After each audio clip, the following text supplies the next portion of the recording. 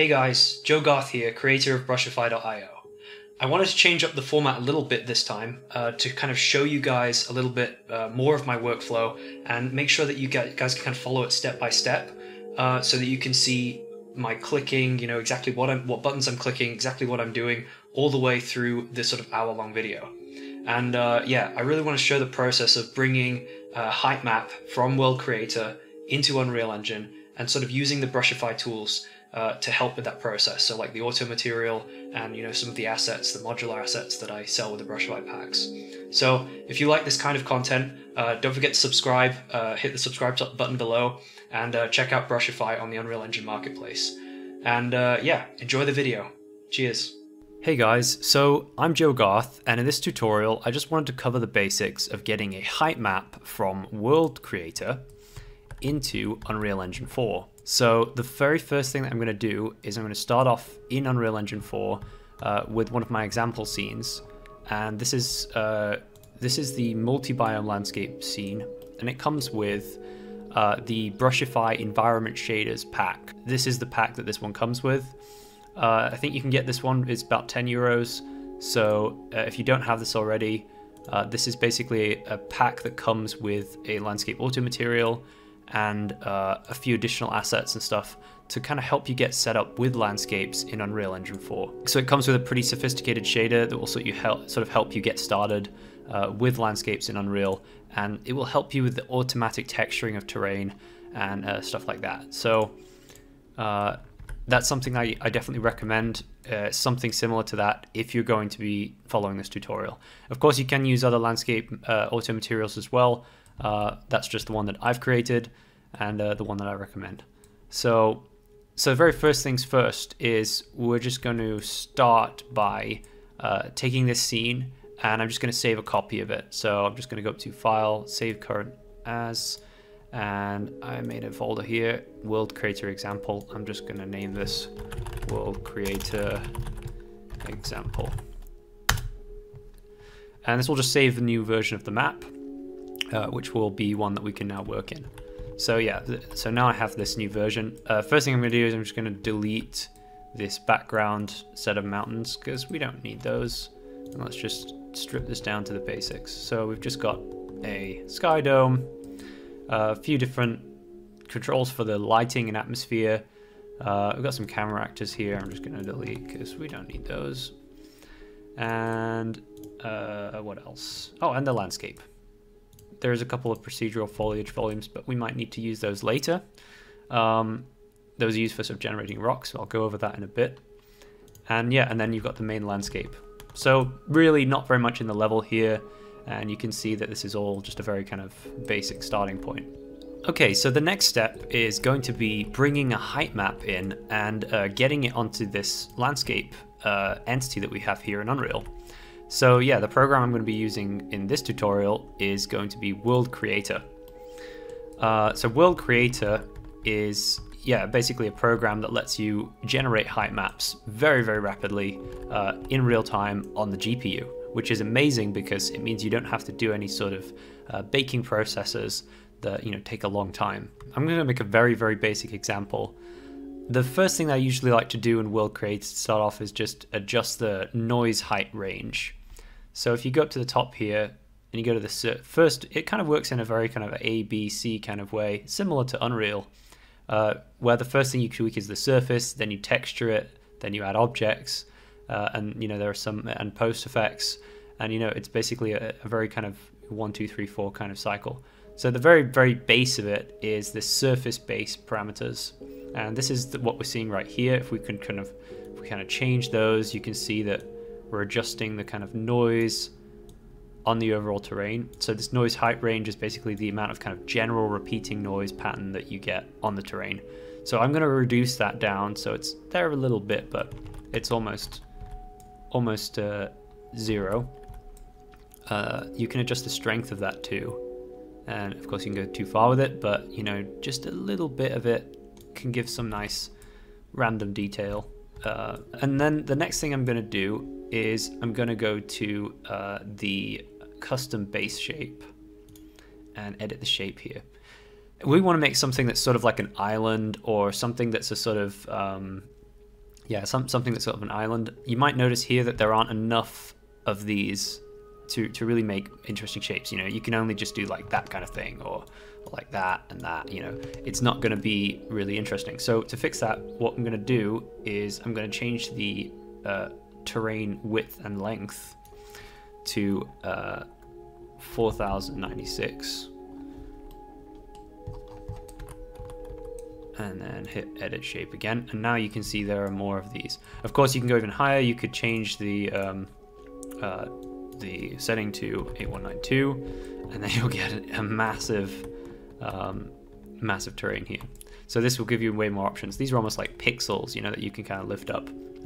And yeah, this is really, it can give you some cool control, because you can kind of go in and lift up parts of this, and then you can actually decide to you know, add a bit of noise to the selection, or you can of course take the make a kind of soft selection. So instead of choosing a single, you can kind of make like a circle, and then you can have a kind of radius. So here you can see I've got a radius around the cursor now, and as I move that up, it's selecting way more.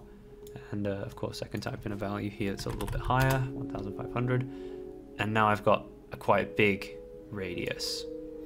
And you can adjust the fall off of that radius too, so you can see here that the edges, you know, the middle ones are getting a bit more, the middle ones are getting a lot of power, and then the outside ones are kind of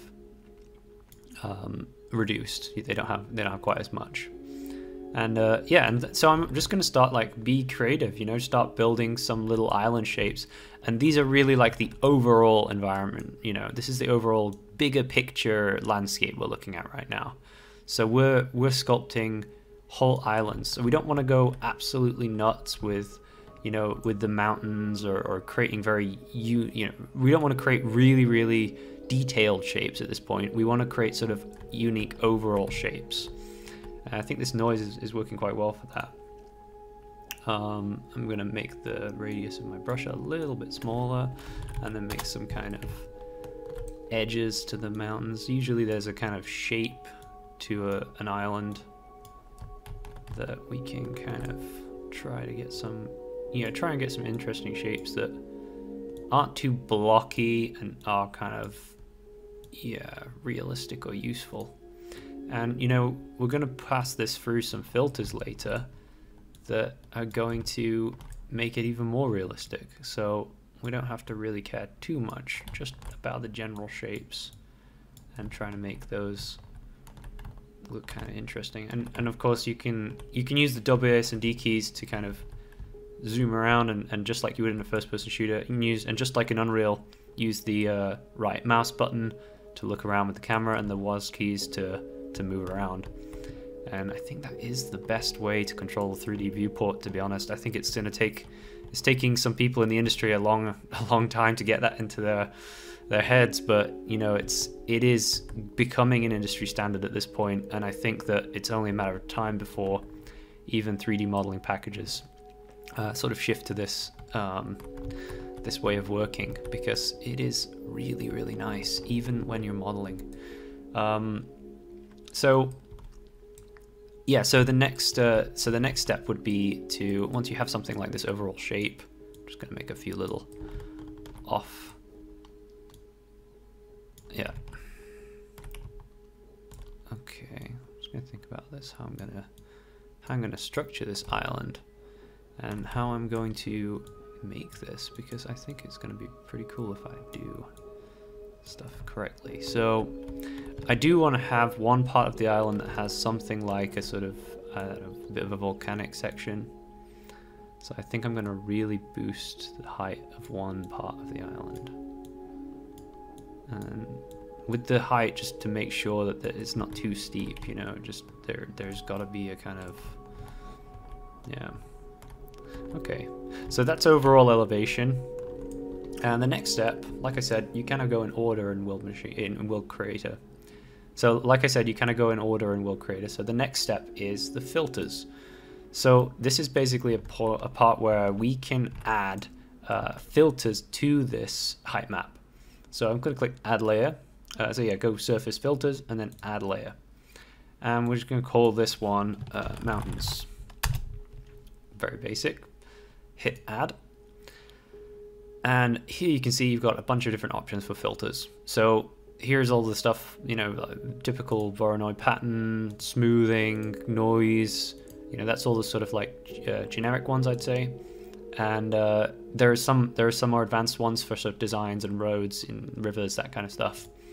Some cool effects. But what I'm going to go for is, I think I'm going to go for ridged. And I'm going to go with small, sharp ridges. And see how that looks. So hit OK. So you can see immediately it's taken that sort of basic height map that I had. And it's already, you can see the difference. It's already started to give me some cool kind of mountain peak shapes, which are just looking amazing already. You know, that's already great and very natural looking. Already looks like almost like real mountains. So so that's a really good base to work from. And you know, once you have something like this, you can of course run some more filters over the top of it and sort of play around. There are some interesting ones, like this one's like Rocky Plateau. So it's more if you just want to have like a little less of a defined, sort of defined ridge, but you just want to have some sort of, it's almost like chalk. It's really fine. It's more soft, like stone erosion. But yeah, you can always play around with it and see which ones look more natural. So I think a bit of that's going to be interesting. And yeah, so now I've got, I think, pretty convincing kind of shapes for my islands here, and I've kind of designed this in a way that down here will be the ocean. So I'll just kind of bring the water level up, and you know, these sort of parts will become islands in Unreal Engine. So we're going to see how that looks. And of course, you can always go back to World Creator, adjust some things, bring it back into Unreal, and kind of go back and forth and so on. So there's no, you know, it's very creative. It's very sort of like it's not a one-way street. It's always a two-way street. It's always a way that you can manipulate back and forth and just import, export, and you know, make sure that you could do that until you get it right, pretty much. So yeah, our height map here looks just about ready to export. The only thing I'm gonna do before I do that is I'm gonna reduce the resolution from 8K to 2K. And the reason for that is I don't think that we really need 8K resolution in order to have our sort of base kind of global height map, because those kind of extra details are going to be added in by Unreal anyway, and we actually don't want to have an 8K landscape in Unreal, because all of our textures and automated materials on top of the terrain, they're going to give a lot more necessary detail. And if we have too much bumps and the sort of playable terrain, it's going to cause problems for players, and it's going to slow down the level. So if you really want a playable level, try and stick to a sort of slightly lower overall landscape resolution, based on the amount of landscape that you have. So I have a very small map in this case, so it's not really necessary. So yeah, get your you can dial down your resolution where necessary. So I'm just going to export this 2K map, and to do that I'm going to go hit export in the top right here, and terrain height map. Make sure it's PNG 16 and best fit, and then choose Unreal and hit export. That's one I made earlier, so I'm going to call it WC height map. Okay. So now that's exported, I'm going to go to Unreal Engine. And yeah, here's just where we left the other scene before. It's completely flattened out terrain. And yeah, just click on your... Well, let's start from scratch and just... I'll show you the process of building a new landscape, because that's really important, I think. Just type landscape up in the modes panel. Drag and drop landscape in. And the first thing I'd usually do is just zero out the landscape on all of the location parameters. And then you can see this one's set to 8K. But what I want to do is set it to 2K, so that's 2 kilometers across. Sorry, that's 2 by 2, 2,000 meters by 2,000 meters. As long as I set the sections per component to 1. And yeah, you can just adjust that section size here. You can make that 255, and then it will go up to 2K here.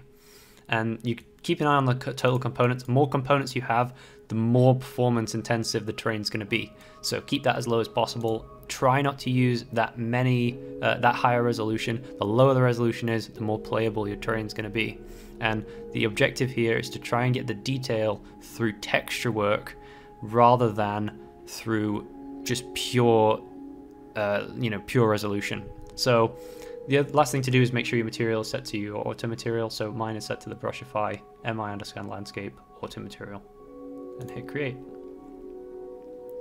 And it doesn't take that long to load up. So as long as you have like 2K, it's usually pretty fast. 8K will take a lot longer, and usually you can slow down your PC. So just a warning there. The higher you go, the more you're going to end up slowing your PC down. I find a lot of people struggle simply because they're taking the wrong approach of just throwing more resolution at landscapes, and and that's not always necessary for their games. Even these sort of big open world games, I don't think a lot of the time it's really necessary to have such massive landscape resolutions, especially when you see what I'll be doing with this next.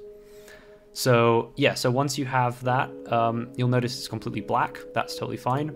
Go to the paint panel, and go to grass. And we're just going to make a weight blended layer. And I made a layer infos folder there. I'm just going to call it grass layer info and hit OK. And now you can see it's filled up with grass. You can see there's tiling there, but we'll fix that in a second. So to import the height map, just go to the sculpt panel. So to import the height map, just go to the sculpt panel, and right down at the bottom, you'll see where it says target layers height map. Just right click and go import from file. And I'm going to choose my will create a height map. If it gives you some error messages about color PNG, just hit OK. And about the resolution disparity, just hit OK. If your height map comes in with really steep walls like this, it's actually a really easy thing to fix. Just go to your height map and open up in Photoshop, and then just go to adjustments and then levels, and usually I just eyeball it, but to be honest I just bring it down to somewhere like there, where it's a little bit more gray. It's not filling the whole range, and that's just going to squish the height map into something a little bit less of a range, and then hit save. It's just a PNG file. Of course you can also use like GIMP or any other paint software to do that. So, and then yeah, right click, go re-import, same error messages, and then okay, so now the height map is the correct, or similar to a more correct or more realistic height. I'm just going to lower the fog a little bit here so we can see what's going on. It's kind of got this dramatic fog effect going on from the previous map. So yeah, overall pretty good. There's a little bit of tiling going on. So to fix that, I'm gonna just show you how to make your own changes to the MI landscape material to change some of the tiling settings. You can see there's a lot of tiling going on there. This kind of all depends on where your player is going to be. Is your player going to be running around in the level? In which case, you don't have to be as drastic with the tiling because it won't be noticeable. If there's a lot of, running around top of mountains looking all the way down, then yeah, you will see it. If you are doing a flight simulator, well, then you're going to really want to, change the settings drastically and, focus less on tiling it more, so it looks good down here, and tile it much less so it looks good up here. So it all depends on the kind of game that you're making and what you're really trying to produce. So first things first, I'm going to go to the MI landscape material and I'm going to open that up. And in here you can see that there are settings for right here, distance tiling. And these are several settings that control the various levels of detail. So there are 3 different levels of detail. One is this kind of global level of detail, which you can see here. And as I control that, and just adjust global tiling, you can see that that's the global tiling changing right there. So we can kind of adjust, you know, if it's a flight simulator, of course you want it to look good from here, then way less is more. But, you know, if we want it to look good from just about like the top of the mountain, for instance, so we want that bit to look good. So we can tile it a little bit more and get away with it, I think. So yeah, something like, yeah, something like that. It's probably good enough to get away with. And then the next level of detail is, as you can see, I'm getting closer to this cliff wall. It's got another level of detail that's kind of fading in, and just add a little bit more. And then you can see that there's this next level. You can adjust the distance at which that level fades in by changing this global distance value. So if I make it twice as much, you can then see that now that extra level of detail is fading in much earlier, and you can start to see it more and more and more on the cliffs. Of course, the side effect of that is you're going to start to see the tiling more. So if I set it back to the default, you see you don't see the tiling there, but if I upgrade that value, you start to see the tiling. And that's because basically the three levels of detail, global, macro, and detail, are blending into each other. So the top one right here is the global, and then if I move in further, you start to see the macro, and then if I go even further, you'll then get the detail. And this where you actually see the actual grass and, you know, all the little rocks and things. That is the most up close detail texture. So yeah, detail, macro, global. And by sort of adjusting these parameters, you can usually get really good results. It's just a matter of, you know, tweaking it for your own game. And so now I've got these settings changed. I'm just gonna go to the landscape material. I'm gonna save a version of this custom material into this one I made earlier. I'm just gonna save a version of this into my world creator example. This is the map we're working on. I'm going to save that into a folder called material overrides. I usually make this little material overrides folder because, you know, I want to store material instances in there that I've altered from my default ones, and I don't want to kind of, you know, affect the global material instances. So yeah, I just copy that into that folder, and then once I've got that in there, I can select my landscape and make sure I apply that one to the landscape instead of the main one. So yeah, now I've got my landscape from World Creator, and oh, you can see there's a difference on the shadows. That's kind of interesting, but you can of course extend that if you want. But yeah, in general, I can now start to run around the map. If you go to World Settings, and I've got the third-person game mode activated here, so I can just jump into the game. Gives it a second to update the shaders. But yeah, now I'm running around on this World Creator map, height map that I just imported, and I think it's looking pretty cool. So this is of course like the basis of, you know, the level that you would want to import. Of course, from here you can, you know, start to do things like tweak the lighting and the atmosphere, and you know, really try and get somewhere with. Let's see if I can move that around. Yeah, I can get some really nice effects with the atmosphere. Up here, I've got some rocks floating in the air from my previous level. I'm just going to delete those. Should have cleaned that up earlier.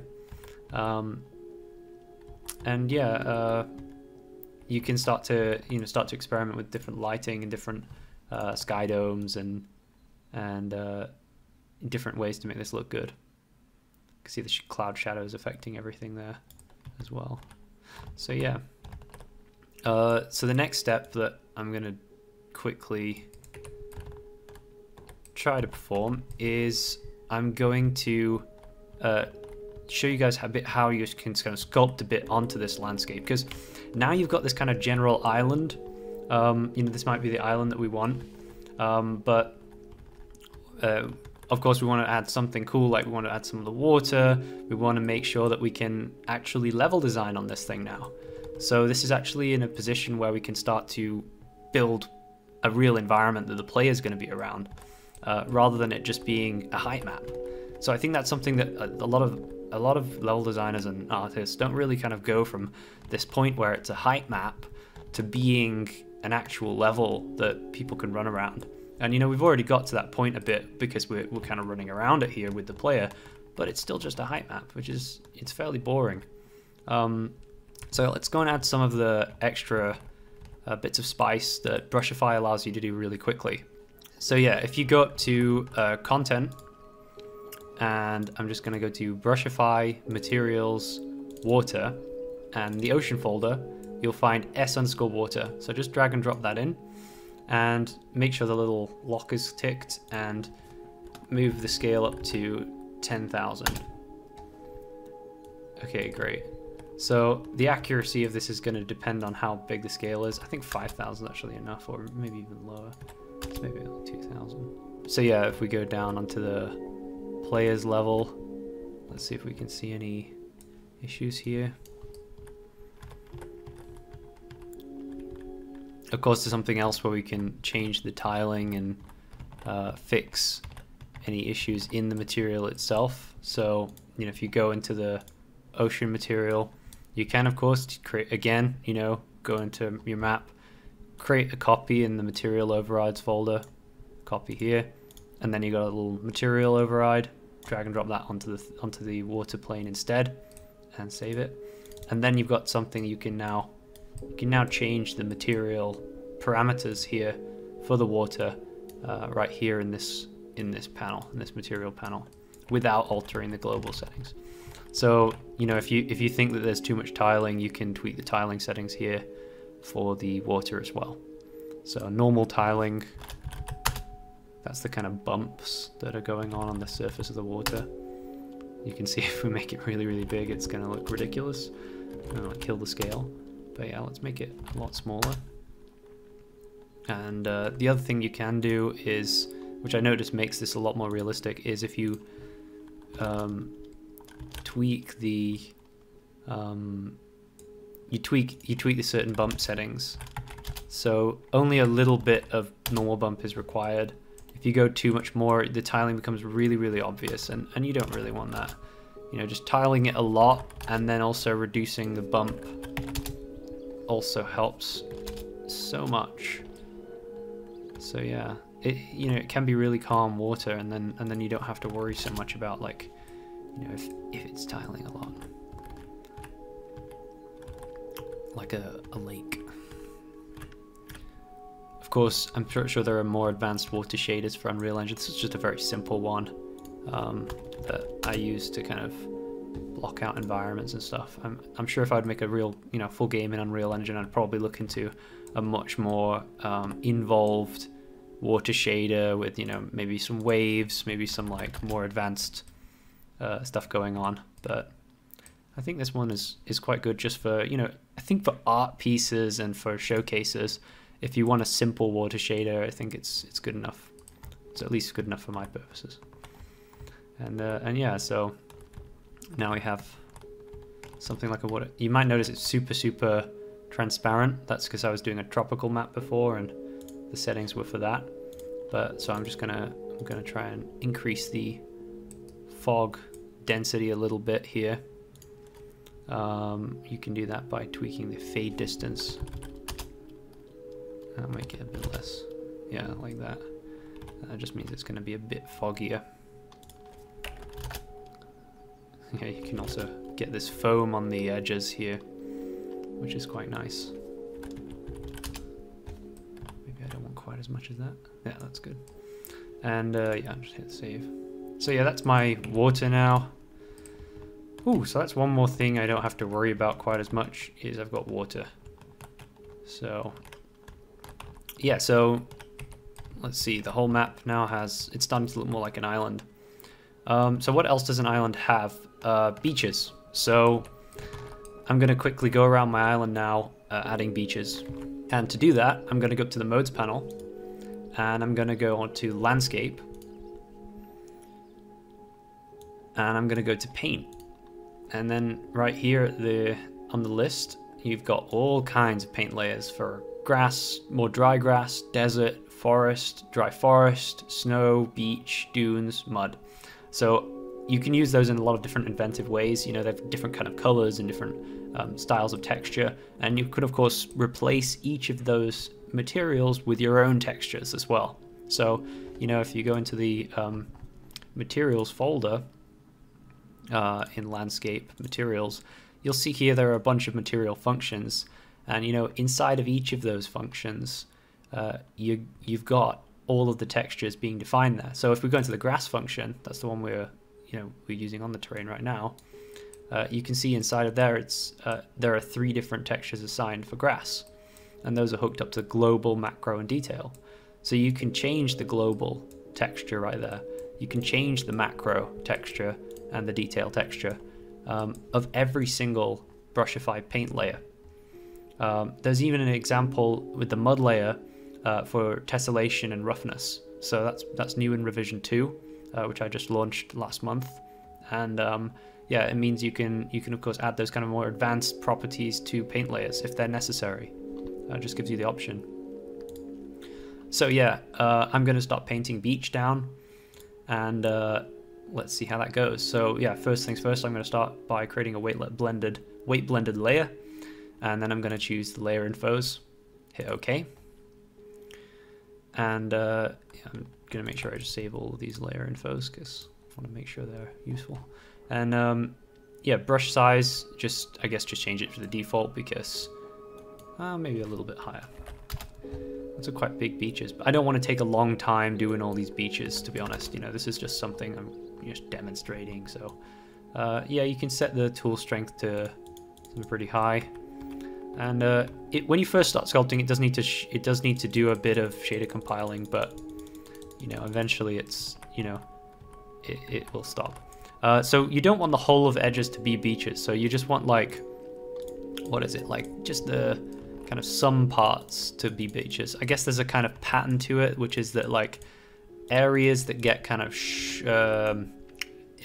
areas that are going inward, kind of inverted, they usually tend to be more beach-like, and then the areas that are kind of, you see I'm kind of leaving gaps on the sides. That's just an artistic thing though. I mean, it's just to kind of copy a bit of nature. If you look at some reference, you'll see that mostly beaches kind of follow this sort of pattern of like only on the interior bits.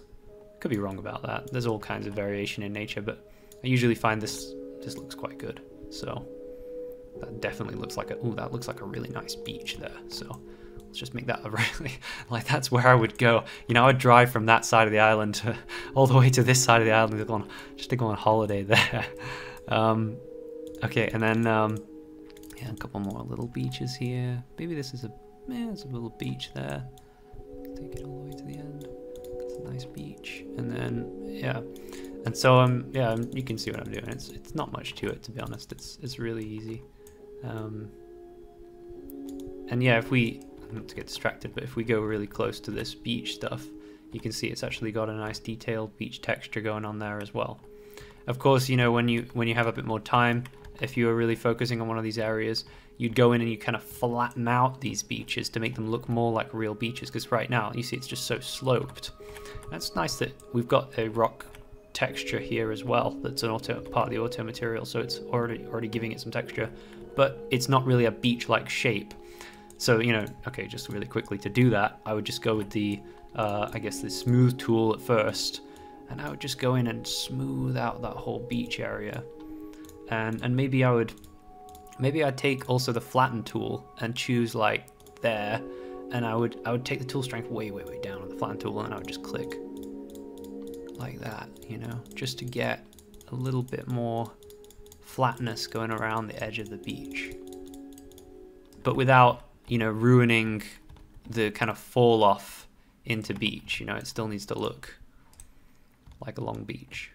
So yeah, now I have a more beach-like appearance to this coast line here. And yeah, so yeah, that's how I do beaches. And yeah, and it's just it's just the case of being a bit like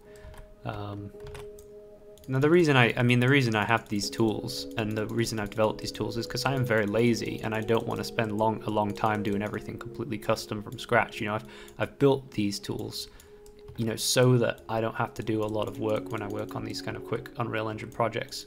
and you know, so I can focus on the stuff that's really important, like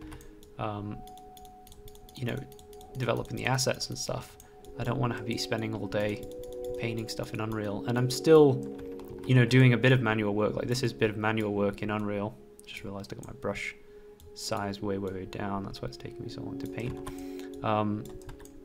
But yeah, and but yeah, these automated tools, they help so much, and auto materials are just fantastic for artists.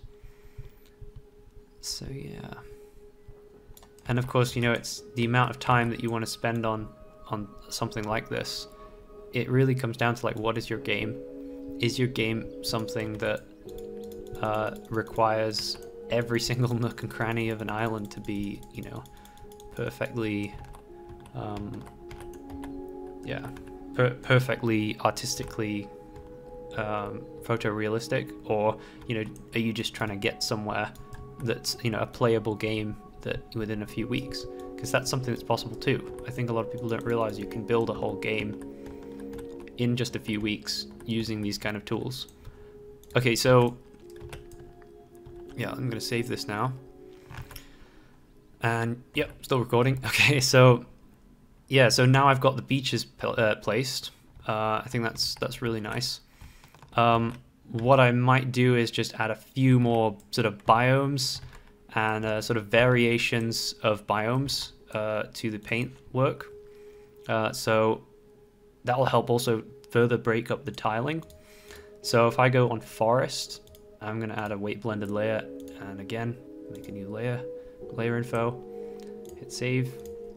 And now I've got a forest layer. So if I paint this down, sometimes it takes a bit of time to shader compile.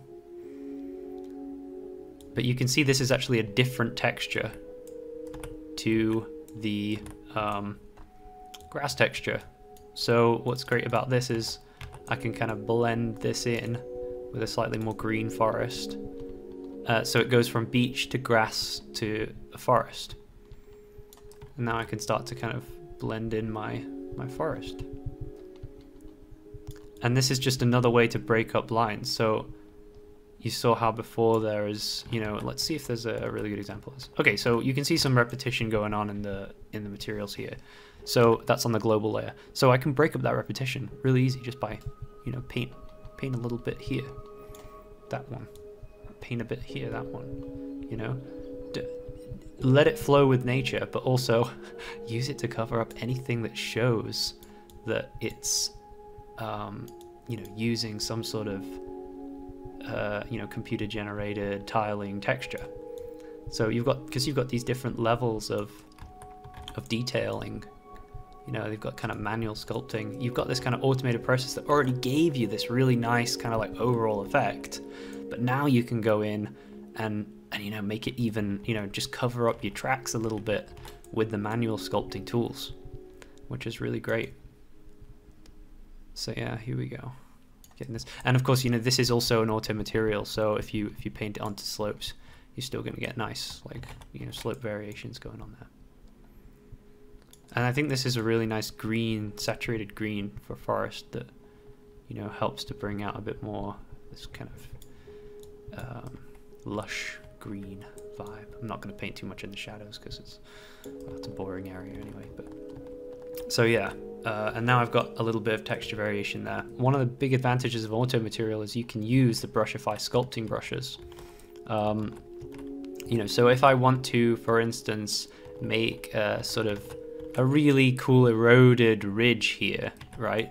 I can go to sculpt, and instead of circle, I choose alpha, and I've got a few different, because I've got all the Brushify packs on my PC. I've got all of the different Brushify sculpting brushes to choose from.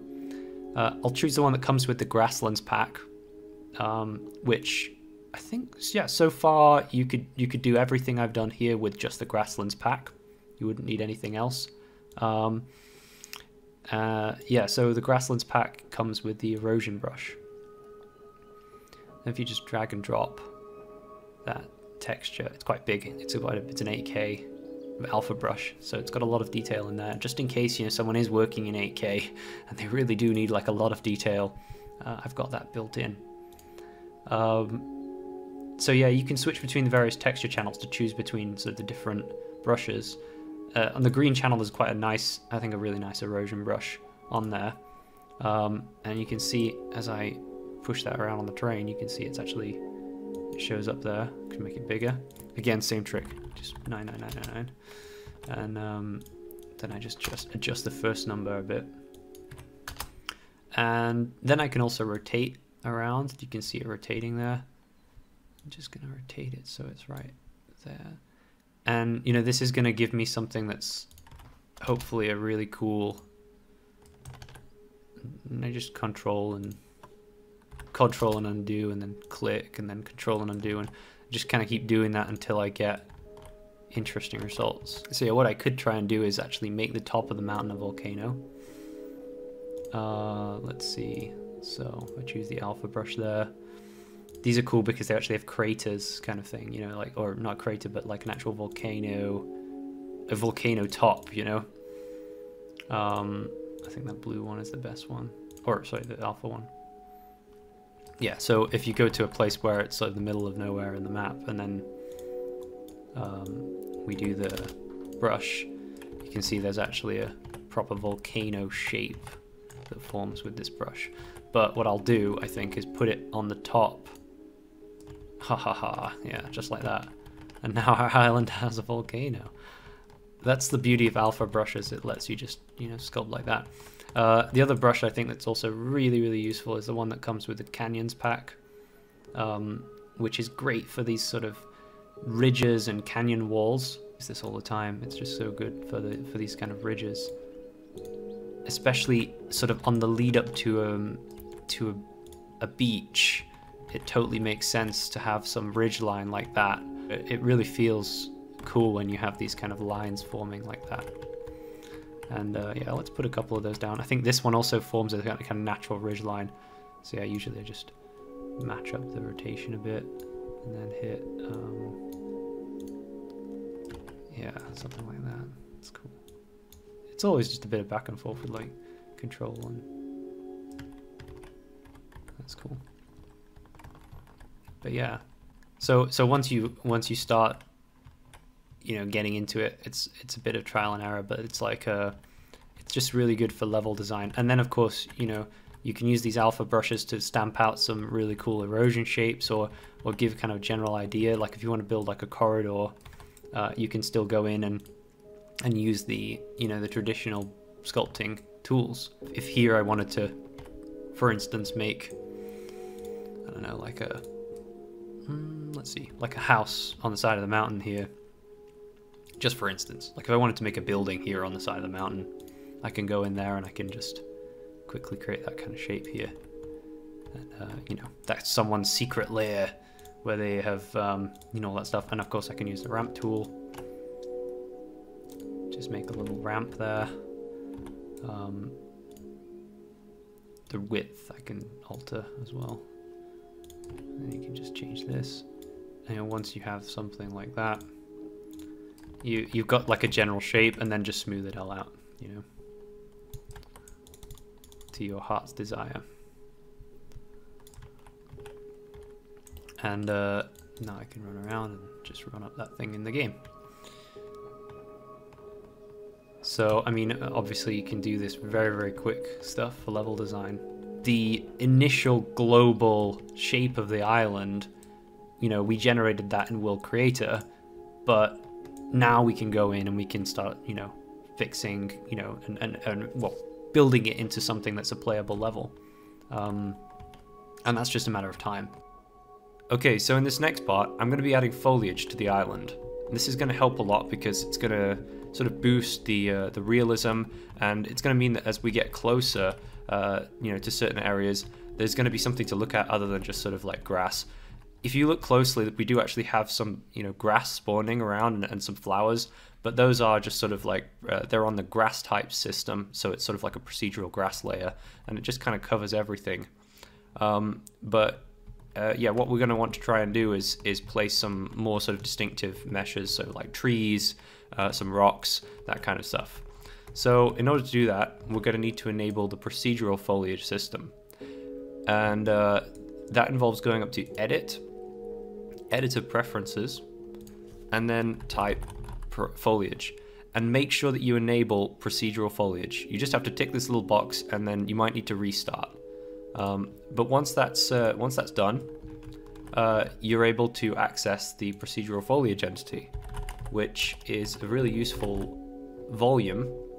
If you just type procedural into modes panel, you could drag and drop the procedural foliage volume. And this is really just a box, so you can see there it's just this little box that spawns. And here you've got control. If you go to the details panel, you've got control over the shape. So I'm going to change the X and Y values to about, let's try 10,000 at first. And you can see I've now got a slightly bigger box. So if we want to cover quite a large area, say that I want a big, I guess, tropical rainforest to spawn around here, I'm just going to cover this area in this big volume.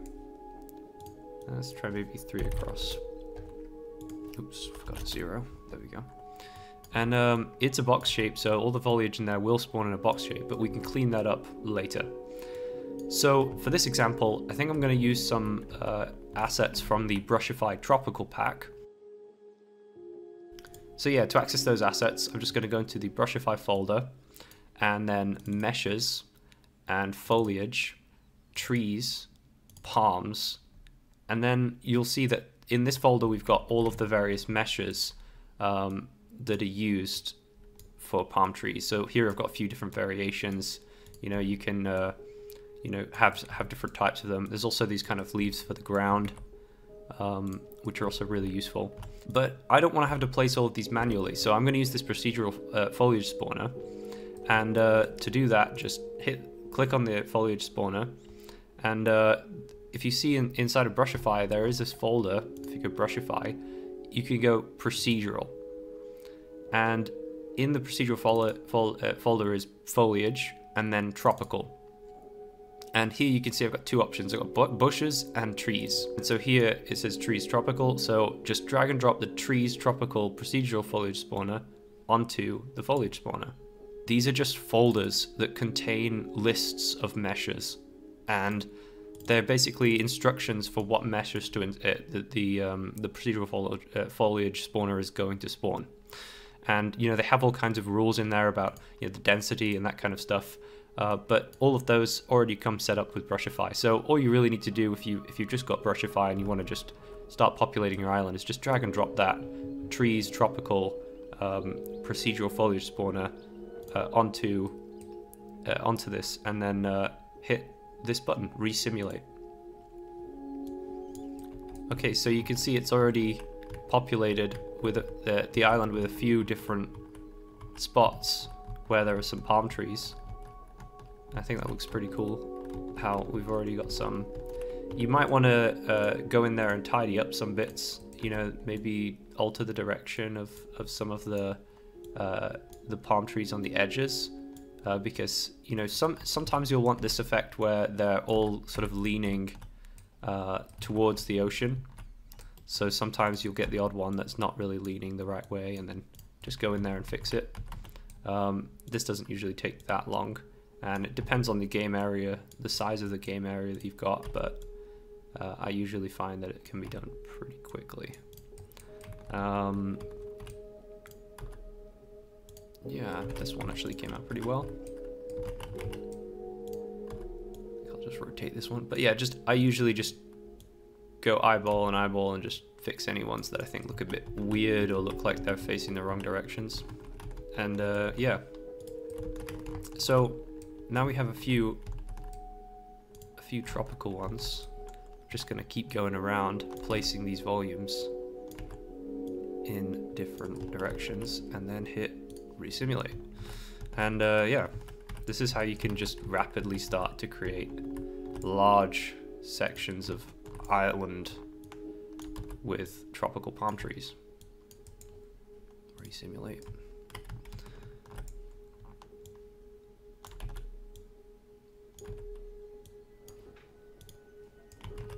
And you know, if there is ever anything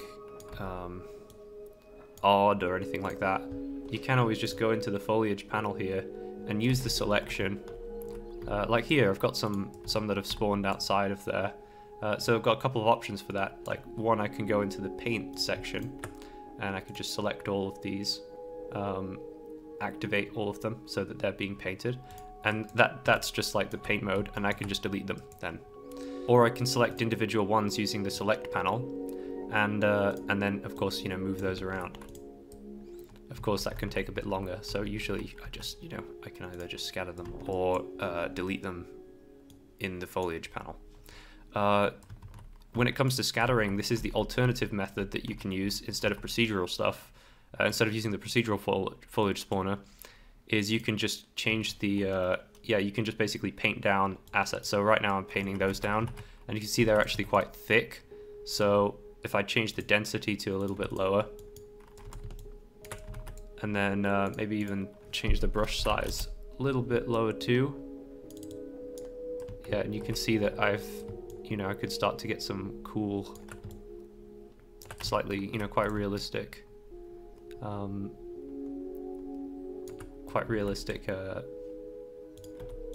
patterns going on. So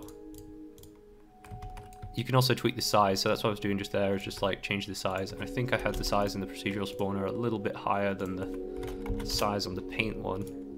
So yeah, that's cool. And just letting the random algorithm generate some cool shapes is always cool. Just dotting trees around in places, and yeah. So let's go running around here then. Now we have some palm trees.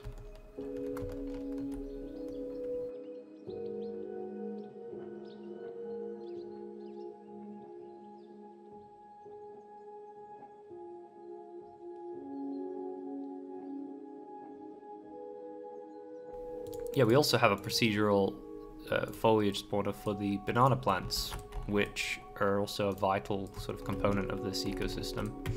So if I just copy and paste that, basically what I'm doing there is you're able to just, if you hold down Alt and then you drag, you can make copies of these spawners.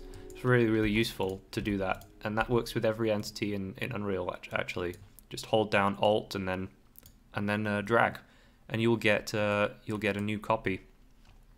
Okay, so I'm going to put the Bush's banana plant onto there, and yeah, now I'm going to start placing down these banana plants. Let's see how good the spawner is. Okay, cool. So now it's basically placing a few of these banana plants around the jungle. If you were painting both at the same time, that actually works really well, because then you'll get like everything being painted at once. If you did it in two separate layers like I did, then you have a bit more control in which you can, you know, just decide where you need these plants to be. Remember that painting foliage, it's gonna get expensive, so you don't want to, maybe, you know, if there's a certain area of your level that you're really concentrated on, you maybe want to place your plants there.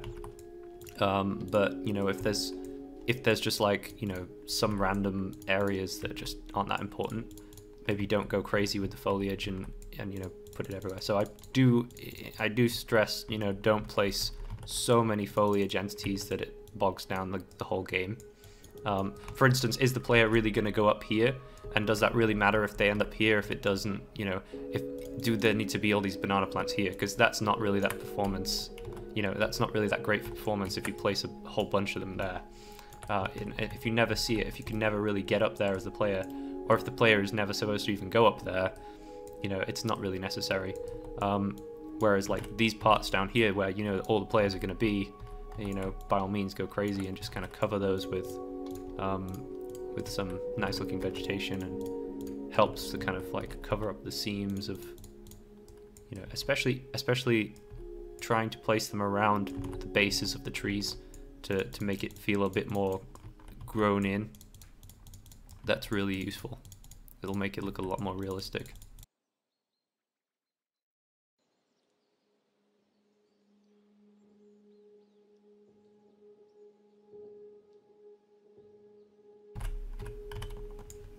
Okay, so let's walk around a bit on a new island. So the island is actually really massive. It's going to take me a while to walk all the way across, so I'm just going to zoom a little bit and walk again. There's a whole bay here. And then zoom a bit. Let's go to the other side over here. Yeah. So it's not bad for an hour or so's work. So now I'm going to concentrate on just like one area that I think looks cool and try and kind of increase the quality of it. Let's see what's a nice looking area. I think this area here is really cool. So yeah, I'm going to work a bit more on this area and just kind of make something that's more like a picturesque landscape out of it. I've got a nice camera angle here that I'm going to save a bookmark of. So I'm just going to set bookmark 1. And then now when I hit 1, it goes to that bookmark. And yeah, so what I really like is this kind of tree here that's sloping downward. I'm going to bend it down. We can add a few more of these tropical plants to really thicken up a forest there. And yeah, now I'm gonna just adjust some of the lighting a bit. The sunset is nice, but it's it's kind of missing a strong paradise style light that, I don't know, like I want to make it feel like there's, you know, it's a more like a proper paradise. So maybe more of a midday style lighting is better. And let's see if I can. Let's turn off the cloud shadows for a bit just to see how we can make this look. So it's really just a case of playing with it.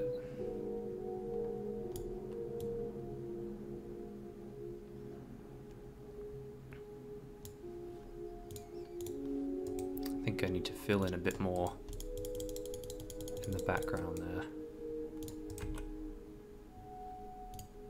And the light source, I think because it was sunset, it's a bit orange. So I'm just going to reset it to only a tad orange. And then, so my sky dome is still this sunset sky dome. I think I'm going to just drag one from, so I have the tropical map here. So I'm just going to drag one sky dome material instance from the tropical map and put that on there. So yeah, this is more of a daytime, it's more daytime lighting, which I think looks a little bit nicer. And yeah, cool. Another thing I'm going to do is get rid of some of the exponential height fog that's in the air, because I think it's a bit much. And then let's see if we can recreate the, recapture the sky dome. Okay, cool. Yeah, sky dome is super important, so if you can get that right and get the balance of that and the light source right, it's really good. Yeah, and now we have something a little bit more realistic, I think. Just keep tweaking it.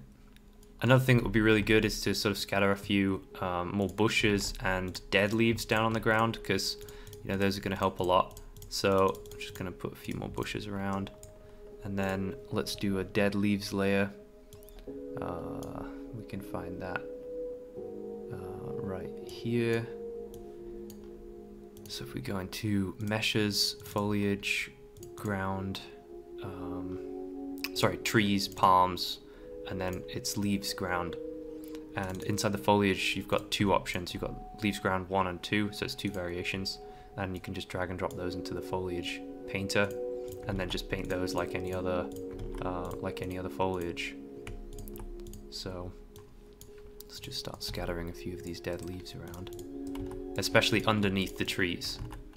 So that looks really, you know, there is a bit more like, you know, some trees have lost some palm trees over, you know, some palm trees have lost their leaves over time, and that's making them a little bit more lived in. You know, it helps them to live in the world a little bit better. And you don't need to go too crazy. You know, you don't want to put ones randomly in the middle of the beach because that doesn't make sense. You know, but just scattering a few of them around and you know, seeing how, you know, seeing if you can make it look a bit more like there's been some, you know, tropical storms and stuff that's blown those around, or that they've just simply died, you know. So yeah, now I have those on the floor. It really helps a bit to make the world feel a bit more lived in.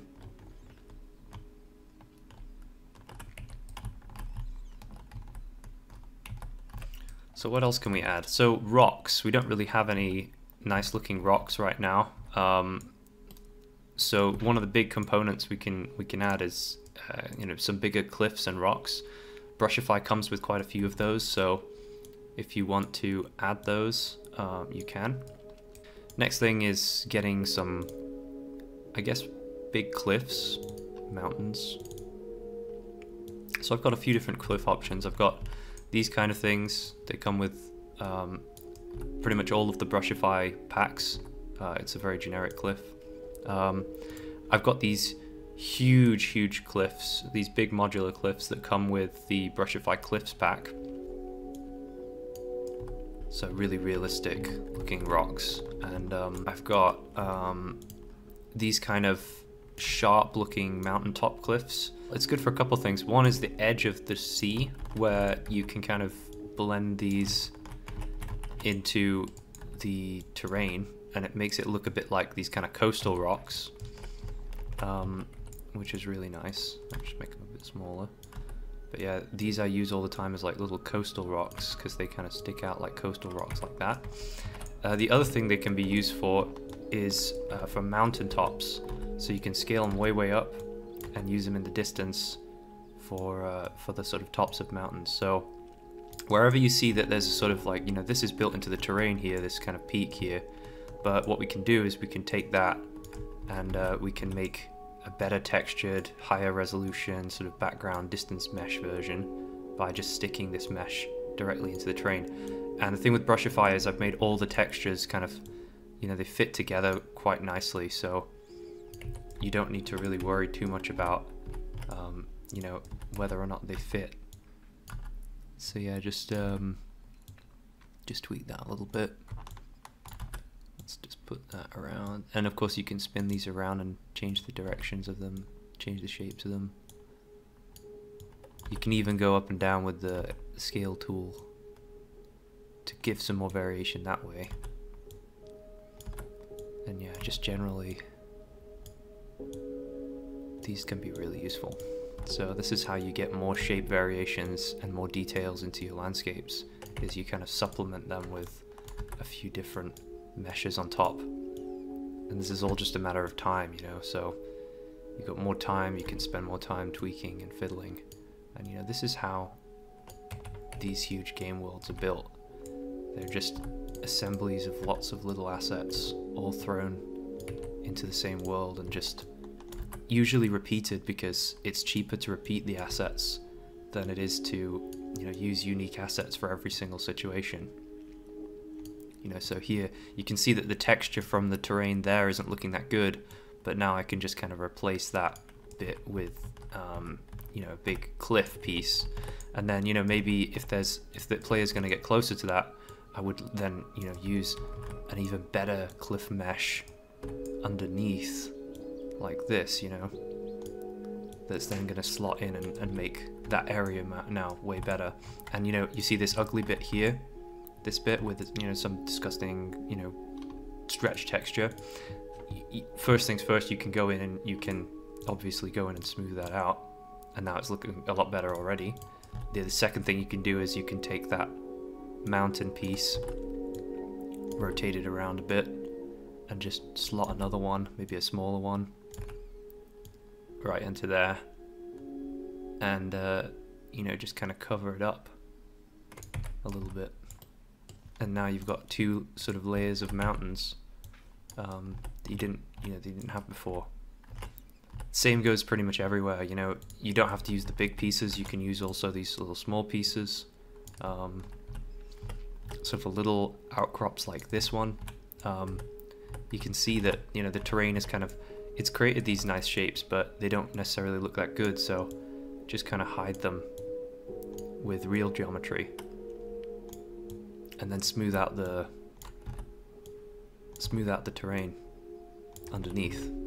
So basically the terrain is basically acting as your inspiration as to where the geometry should be placed, because the terrain has already generated these kind of nice grooves and erosions on a general sense. It knows where the rocks should be placed. It knows where the sort of lines of the natural formations should be. But it's up to you, the artist, to, you know, kind of take the height map and interpret that into a game level. And that's really what you're doing. It's your job is to kind of take the height map and get creatively inspired by the height map. You know, creatively inspired enough to build, you know, convincing in-level geometry. So yeah, and usually just by reusing assets, a lot of reusing assets, because that way you'll save on performance. And you know, once you do have those kind of situations, you can just go in and, you know, smooth out any errors that you see. So the terrain itself should be rather smooth. You don't want it to be really blocky, because then, you know, people can't walk over it in the game. People can't drive vehicles over it in the game. You know, there are all kinds of reasons why you don't want to have, you know, terrain that looks like, let me find an example. Like, yeah, you don't want to have terrain that looks like this, where there's just like, you can see it, you know, there's just random triangles sticking out everywhere. It doesn't look that good. You know, if I go in and walk over that, you can see my players going up and down, up and down, up and down, and then, oh, I found a stop, and then up and down, up and down. It doesn't actually work for gameplay. So for gameplay, it'd be better if this whole area was a little bit smoother, like this, you know. And then I've got a few places where I can add some, you know, big rocks and stuff. So I'll go grab one of these rocks, slot that rock in there. Let's see if I can put that there. Maybe I'll just put a couple hidden away in the forest. And yeah, you know, and then I've got something that's like a smooth path. That, look how smooth the player is going now. Doesn't have any problems. If that's a car, if it's a buggy, if it's a quad bike, whatever, it's not going to have any issue. He's not going to have any issues, basically. And yeah, that's really good. The other thing you can do, of course, if you don't want to place every little rock manually, so these big cliff meshes you should place manually, because, you know, they're just so massive that you have to do that. You know, they're just going to be such a massive part of the gameplay that you just need to make sure that you place those properly. However, for small boulders and stuff, yeah, I mean, because these also, you're going to be running around on top of these, actually. So you need to make sure that you understand where they're going to be placed and what they're going to be used for, and how people can kind of platform around on them, you know. But yeah, for the small rocks and boulders, we don't need to do that at all. Again, we can use the procedural foliage spawner. So this one right here, I'm just going to grab another one, duplicate it using Alt, same way I did before. And let's go to the procedural folder again. And instead of tropical, I'm going to go in procedural. I'm going to go to grasslands and then cliffs. And I'm going to use the cliffs grassland spawner. And this is basically just spawning lots and lots of little rocks and stuff. So let's put that, yeah, let's put that right there. Maybe a little bit less here. So let's just go to that area that we were just working on. Okay, so now this is placed over that whole area. And we're just gonna hit spawn. Let's see what it does. So yeah, and then just hit simulate. And now it's added some really cool sort of supplemental rocks kind of around the edges, and these have, you know, of course, block the player as well, so they can't run through those. And yeah, it's really nice because it's just extra you know, extra stuff that you just don't have to place now. It's kind of added a little bit more detail. So yeah. But now it looks like we spent a lot longer on this than we really have, because there's all of this detail placed down, but it still feels structured because of these larger cliffs that we hand placed, and that, you know, we kind of hand placed a few of the, you know, the trees and things like that. These look a bit ugly up here, these cliffs, so I would just probably, you know, come up with some interesting shapes and designs. So yeah, here I was just trying to dress up the side of this mountain a little bit more, just by using the distant cliff meshes.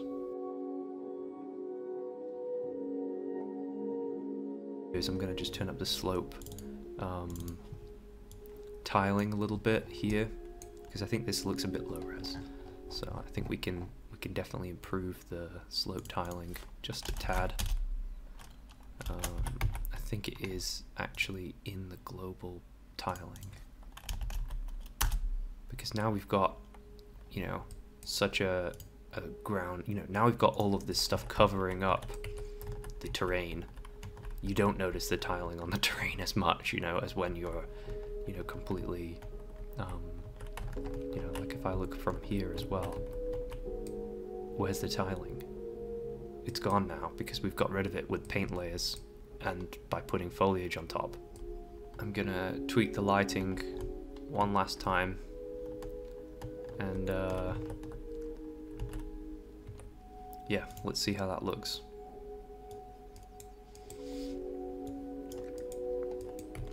The other thing that I noticed is the beach. So the beach is a bit too sandy, and you can fix that by going into the MI landscape, and there's actually a parameter, it's biome specific parameter called beach brightness, and you can change that so it's a little bit brighter, and that can help you get like whiter beaches. So, you know, if your beach is looking really dull like this, go in there and increase the brightness a little bit, and then you're gonna have like a more white sandy beach that's you know, a bit more similar to, you know, some sort of tropical beach. So that's a nice little tip that's in the landscape material. So yeah, that looks like a super bright beach now, whereas before it was a bit sort of lacking. Okay, I'm gonna put that up to 10, and then I'm gonna turn down the beach brightness a little bit. There we go.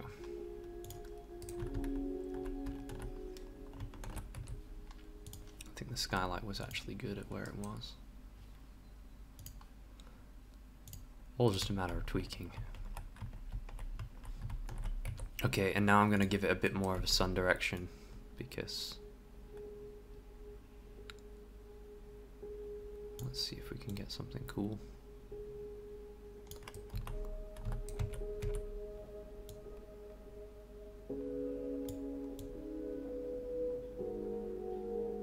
A bit of atmospheric fog.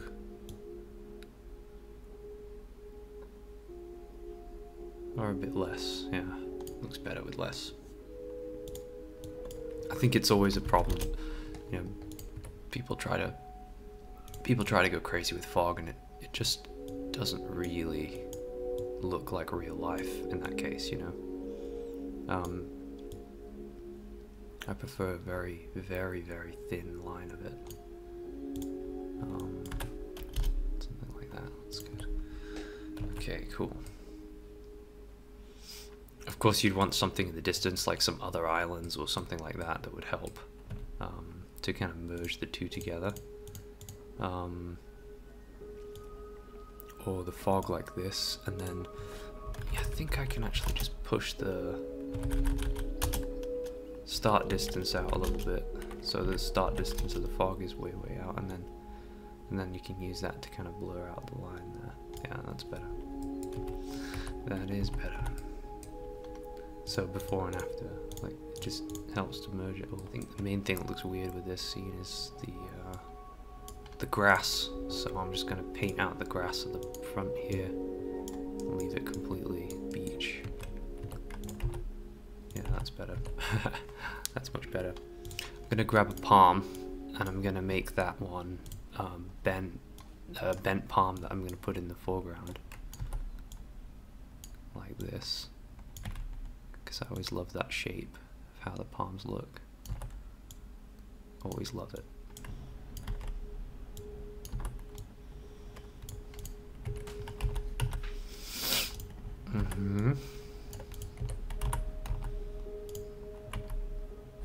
And the ocean, I'm going to tweak the colors a little bit because I think the watercolor could definitely be a little more realistic. So I'm just going to tweak the ocean, and that's really just a case of like tweaking the watercolor so it's a little bit more of a turquoise, and you know, tweaking a few things like the specular, like the fade distance and stuff. So yeah, now it looks a bit more like a tropical scene. Now I've got this little tropical island here that was made very, very rapidly in Unreal Engine. I hope you guys found this tutorial useful, and I hope it's going to inspire you to build your own Unreal Engine 4 levels using Brushify and World Creator. Brushify packs are available on the Unreal Engine Marketplace. With Brushify, you'll be able to use the Landscape Auto material and all of the modular assets that you've seen in this video to supplement World Creator height maps in Unreal Engine 4. If you enjoyed this content and want to see more of it, subscribe to this channel and check out Brushify on the Unreal Engine Marketplace. This is Joe Garth, signing off. Cheers.